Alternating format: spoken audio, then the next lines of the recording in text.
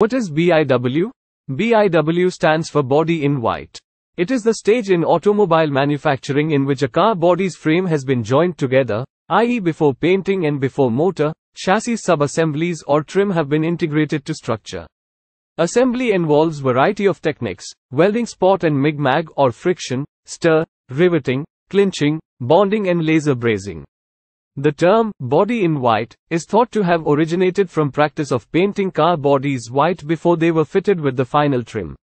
This was done to protect metal from corrosion and to make any defects in the finish more visible. BIW is a critical stage in the manufacturing process, as it determines the overall shape and structure of the car. The accuracy of the BIW assembly is essential for ensuring that the car is safe and performs as designed.